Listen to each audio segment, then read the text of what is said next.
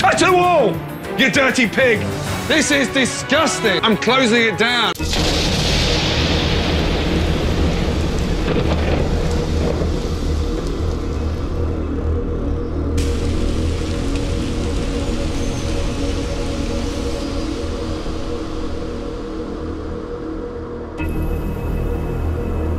Welcome to Shep Rambles, where I am Shep and I tend to ramble about what?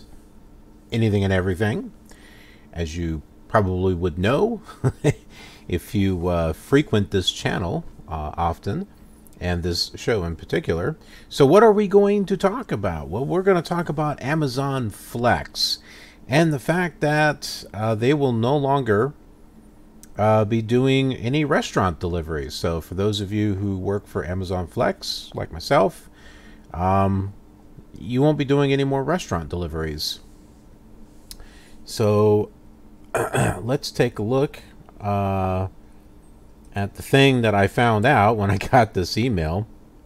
Now, I got this here is from Reddit, but I have this same email. So it says Amazon Restaurants Update. You can see Amazon Flex up here on the top.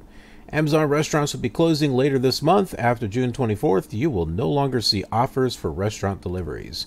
You will continue to see blocks for all the other programs that Amazon Flex delivery partners support: Amazon.com, Prime Now, and Whole Foods. So if you have any questions, please contact support. So, just to answer any questions that you have right off the bat, we'll still be able to get the logistics as far as the package deliveries. There will still be Prime Now, and there will still be Whole Foods. And I've seen people ask questions of well, are we still going to have the Whole Foods, or are we still going to have Prime? Yeah, you're still going to have those two along with the logistics, at least for now. You know, things change, you know how that goes. Well, let's go ahead to this article here. So why do we have a stupid ad over here? How about that? Can I shut it? Close it. No thanks. Thank you. Why Amazon Restaurants was destined to fail and what it would need to do to succeed. The division shutters on June 24th. And then we got up to date on ad fraud. Anyway, almighty Amazon's plans almost never seem to go wrong, with few exceptions. Like the Fire Phone. Hold on, I gotta look this up.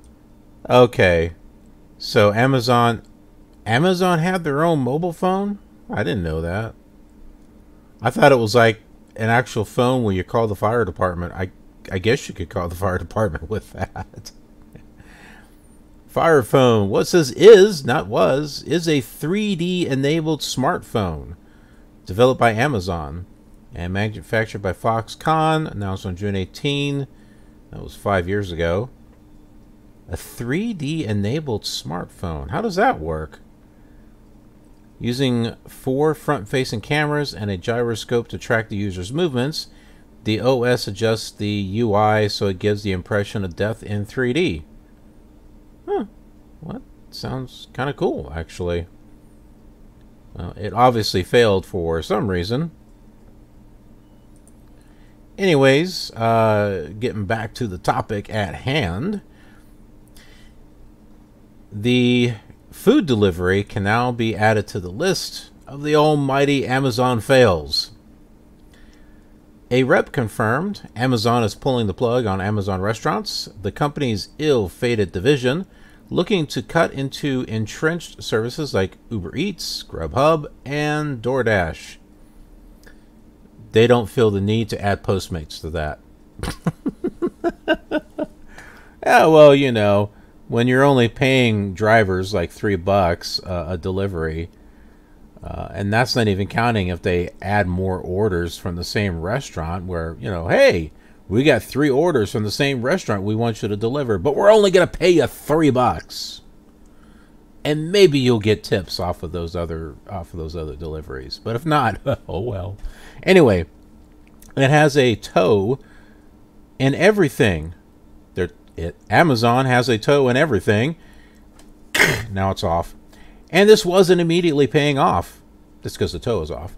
So they pulled back, said Bill Duffy, research director at Gartner. They could come back again, but I think they found restaurant delivery is very competitive. Now, you think? Beyond a statement noting a small fraction of Amazon employees are affected by the decision and will be offered personalized support to find a new role within or outside of the company. So you know what that means? That means thank you for your services. We no longer need you. But here's a newspaper with classified ads in there. Good luck. That is their personalized support. Maybe it's better. I don't know. The Amazon rep declined additional on-the-record comment on why Amazon restaurants are shutting down and what comes next. Well, see, Amazon doesn't want to admit how bad they failed. But Brian Eisenberg, co-founder of the agency Buyer Legends and co-author of the book Be Like Amazon, doesn't see this as a failure. At the end of the day, they win by having data. He said, yeah, well, you know, that's like saying going to the casino and doing a whole lot of gambling and then, you know, losing hundreds, thousands of dollars. Well, I didn't lose. I won. I got some valuable data. Anyway, here are 5 reasons restaurants didn't work this time around, Amazon restaurants, and what Amazon would need to do differently to successfully re-enter. Buy out the other delivery companies. That's one thing they could do. It didn't have enough monthly active users, MAUs. Duffy doesn't expect the current news to have, well, good old Duffy. He doesn't expect the current news to have much of a ripple effect on food delivery, as Amazon Restaurants was never much of a player. Amazon's Prime Now delivery service, which features restaurants along with Amazon and Whole Foods, is still pretty niche. And of the 130 restaurant brands that Gartner tracks in his index, Duffy noted burger chain Five Guys was the only one actively promoting Amazon restaurants. And I got to tell you, Five Guys is freaking awesome. As far as their burgers and their fries are made from potatoes, and you can go there and get your burger dressed up however you want it. It doesn't cost any extra. And they got chocolate bacon shakes. That's what I'm talking about. Plus free peanuts that you can grab and put on the table. Man, I'm telling you, Five Guys is freaking awesome. Love it. I love In-N-Out Burger too, but man, after going to Five Guys, I'm like, I'm sold, man. Five Guys is awesome. Hey, someone's sending me a message. Who's sending me? Oh, it's DoorDash. How nice of them. It's super busy. I bet it is. It's super busy because Amazon's not going to deliver restaurant stuff anymore. Well, now we're busy. Anyway, in terms of growth right now, we're seeing fairly untrammeled growth among several of the major players. In terms of monthly active iOS users, that's favoritism that for iOS. Well, what about Android? That's like iOSism or something. Bunch of racists. Anyway, Grubber, blah, blah, blah. Grubber Eats and Dashing Doors. For Gartner's figures, Uber Eats has more than 11 mouths, and DoorDash has nearly 10 million. So that's a large base of customers who are fairly loyal to these couriers and have not seen a reason to switch, and blah, blah, blah, blah, blah, blah, blah. So number 2, it needed a better app.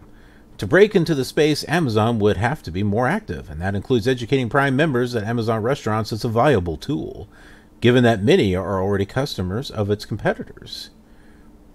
Okay. And then number 3, in addition, Amazon's Restaurants has been invisible in search. Grubhub appears in 56% of searches for restaurant delivery. Okay. Not going to give the percentages on the other ones? would have thought that might have been interesting. Restaurants doesn't crack the top 1,500 pages on Amazon.com. There are millions of existing lawyers, blah, blah, blah. And we have to click this button to continue reading. Number 4, it needed restaurant partnerships. It's challenging for restaurants to work with courier services because the latter takes a cut of revenue. There are a few models. One is a sandwich chain, Subway, which is partnered with Grubhub, DoorDash, Postmates, and Uber Eats. See, now they mention Postmates. But, you know, one of the things when it in regards to partnering with certain restaurants, the one thing that really aggravates me about Postmates is that it seems like more than half the time, I'll accept an order and I have to go there, place the order, pay for it, and wait. And I'm not talking about fast food. I don't mind. Fast food doesn't bother me because, well, it's fast. What I'm talking about is actual restaurants. Like, I was doing a few Postmates before heading over to Amazon to do my Amazon Flex shift, and the last order that I got was for BJ's restaurant. And I figured, oh, okay, you know, I had like 45, 50 minutes to go do it. I figured, oh, okay, it's going to be a simple go pick it up and go deliver it. No, it was not. And I didn't know this until after I accepted it. So I had accepted it, and then I look at the order, and it's like a huge order. And it wasn't, I had to actually place the order. And then I had to pay with the Postmates card, and then wait, and then go deliver it. And I'm like, no, the hell with this. I'm not doing this. I don't want to be late for my Amazon shift. So I unassigned that. And of course I get this warning: if you unassign too many, we could blah blah blah blah whatever. You know, maybe you should have put something, you know, before I accepted that delivery. As far as, oh, this is not paid, you'll have to pay that. Because, you know, I didn't know that until after I accepted it. It's like, I'm sorry, man. You know, in 45 minutes, I got other commitments. Anyway, rambling. Getting off topic here. Let's see. McDonald's, they've opted to work exclusively with Uber Eats. That's not true. This is not true. I've gotten them with Postmates. I've gotten orders from McDonald's for Postmates. So, whatever, dude. Number 5, or its own restaurant-specific network. The ideal scenario, Duffy said, is pizza chain Domino's, which owns the entire supply chain and can maintain quality of delivery as well as the entire revenue platform. You don't want to ask my wife what she thinks about Domino's. She doesn't like Domino's. That's a major logistical operation that's hard to pull off, but we see some moving forward moving toward that model. In fact, he said Gartner has seen a slight uptick in brand-owned delivery pickup and tools on restaurant apps and websites. Examples include bakery, cafe chain, Panera, and you all thought I was rambling. It seems like this article is just rambling on here. On and on and on and on. And Jeff Bezos wants pieces of every retail dollar one way or another, Eisenberg added. Well, Eisenberg, I don't know what to tell you, I guess. But anyway, so that's the whole thing with Amazon and the whole failed restaurant thing and the fact that us flex drivers will not be doing that anymore. I didn't do any restaurant deliveries. I've just been doing logistics. I figure, heck, I've got Postmates, I've got DoorDash, and I'm actually starting Uber Eats this coming weekend. Yeah, I got enough restaurant delivery stuff. I didn't really need the Amazon for restaurant deliveries. I just wanted it for logistics. But I've read that some people have made some really good money off of the Amazon restaurant delivery. But I don't know. What do you think? What do you think about all this? Does it bother you? Does it affect you? Did you like it? Now you're going to miss it. Let me know. I'm interested. And if you are new here, please subscribe and become a part of the Killer Nation. You can be part of my Shep Ramblers and my Killer Army as we take over the whole world with our brand of entertainment. Because I got a lot of stuff on this channel. It's not just Shep Rambles. Got other stuff on here too. Music videos, flight simulator videos, gaming videos, music videos, lots of stuff. And as far as Shep Rambles, it's a whole variety of different types of topics. It just depends upon what I happen to see and what I find interesting, and I just go ahead and relate it to you. So yeah, that's about it. You might be thinking, you know, what do you think about Amazon Flex? Since I do Amazon Flex, well, it definitely has its ups and downs, that's for sure. Just like anything. Most of the time it seems like whenever I pick up a 3-hour shift, they actually give 4 hours worth of work. Last night I did a shift and I would have had it done in 3 hours, but one of the locations I had to deliver to was a business that was closed. So I had to take it back to the warehouse afterwards. That took time. And then there was another one that was in a new house in a new subdivision, and the GPS didn't know how to find it. There were instructions from the customer on where to find it, but it was more like, this is a new subdivision between, you know, this mileage block. You know, it wasn't overly specific. And a lot of these new neighborhoods has got like this one road that goes in, and then it all branches off into all these other, you know, maze designed roads, which, man, I've joked that the people who design these neighborhoods have never played SimCity. Because if they played SimCity, they would realize that their neighborhood designs suck, because all this traffic would be bunching up trying to get out. Yeah, so if you're a neighborhood designer, play SimCity or City Skylines and figure out what it is that you're going to do before you make a freaking neighborhood where you got this one road that winds in and out like this. Grid. I like the grid system. The grid system works. Anyway, that's it. Let me know what you think about all this, and I will see you on another rambling video.